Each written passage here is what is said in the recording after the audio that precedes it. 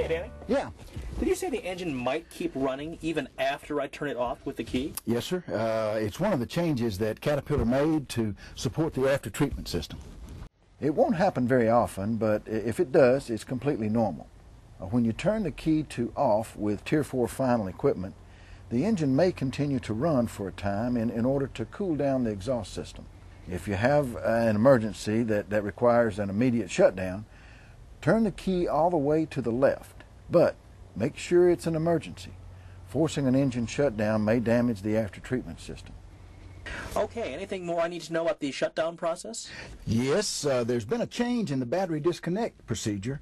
The reason is, now in cold weather, diesel exhaust fluid can freeze. So you need the battery to operate the pump that moves the DEF out of the lines and back into the DEF tank.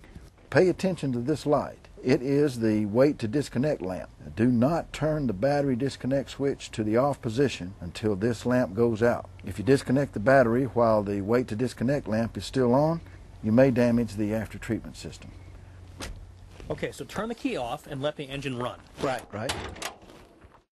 And do not disconnect the battery until the wait to disconnect light goes off. I believe you got it. Any questions? Nope, I think I'm good. Good.